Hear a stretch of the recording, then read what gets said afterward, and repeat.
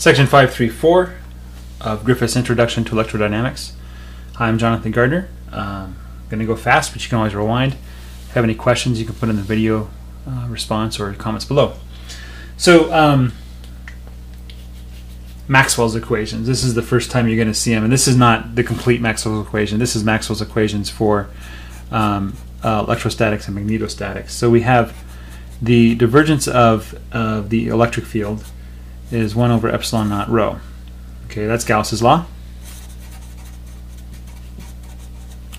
And the curl of the electric field is obviously 0. Nobody gets credit for that. Meanwhile, the divergence of the magnetic field is equal to 0, and nobody gets credit for that. But Ampere gets credit for discovering this relation.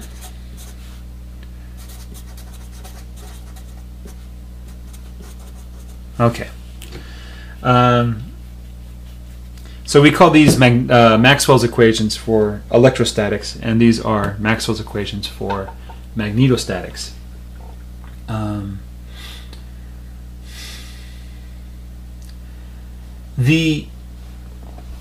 If you set the boundary conditions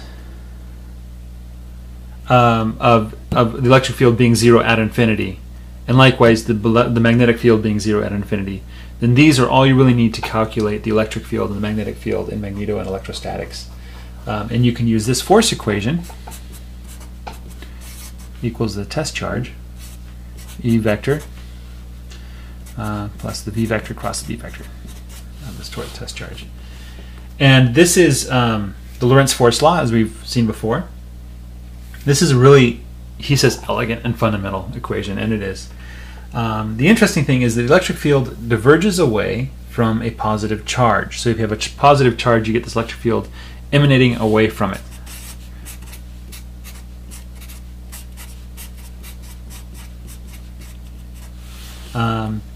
Magnetic fields curl around moving charge. Okay, there is no point charge, as far as we know, for magnetic fields. That would be a magnetic monopole. It's really funny, the magnetic monopoles. We've never seen any evidence of one, although theories seem to show that there should be one. It just kind of makes sense for everything. In fact, the interesting thing is that some of the recent elementary particle theories require the existence of at least one monopole somewhere in the universe in order for particles to exist. So it's you know, the fact that these particles exist and that theory is elegant suggests that indeed there is at least one monopole in the universe somewhere. There's been a lot of research into finding a monopole. We haven't seen one yet. We can't say there's no monopoles anywhere, unfortunately. But for our purposes, you're probably not going to encounter a monopole anytime you use these equations unless you're going to research monopoles. So the divergence of B is always going to be 0. The moving electric charge produces a magnetic field. That's why we didn't have magnetic fields in electrostatics. Nothing was moving. It takes another moving charge to feel that magnetic field. So unless you have, you know, a charge over here moving and a charge over here moving, you're not going to experience any kind of force between them through the magnetic field. Why is it that way? That's something that you could think about. Interesting thing I found on Wikipedia is that the magnetic field has something to do with the vortices in aerodynamics. So look that up if you want to take a look at it. It's something interesting to think about. Magnetic fields are extraordinarily weak. We wouldn't be able to feel them if it weren't for the fact that there was so much charge moving, right? And why is it so weak? Well, there's a relationship between epsilon naught and mu naught and the speed of light. And unless a charge is traveling near the speed of light, the magnetic field it produces is insignificant. It's only the fact that we're pouring so much charge moving across the wire that you feel it at all.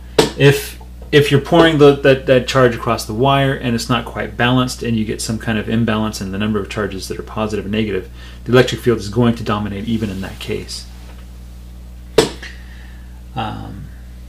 So